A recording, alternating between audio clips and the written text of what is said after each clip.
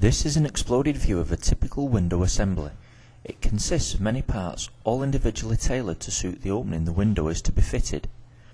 Here we have our next project. I have quickly modelled a wall and taken the site survey details to produce the openings for the new windows. Now all that is needed is for me to launch DriveWorksXpress and enter the overall opening sizes and the customer requirements. Once Next is clicked, all the new components required to build the window are automatically generated in accordance with the rules put in place.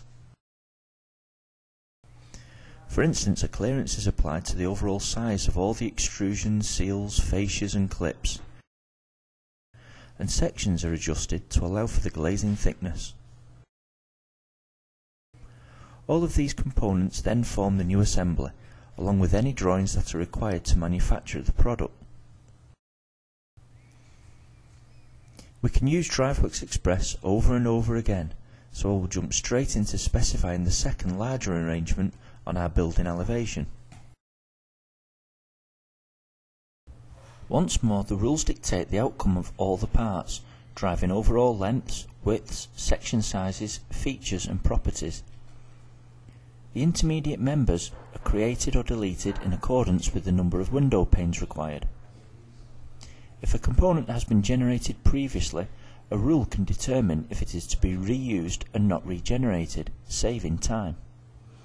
If a component contains configurations, rules can select which one to put into the assembly.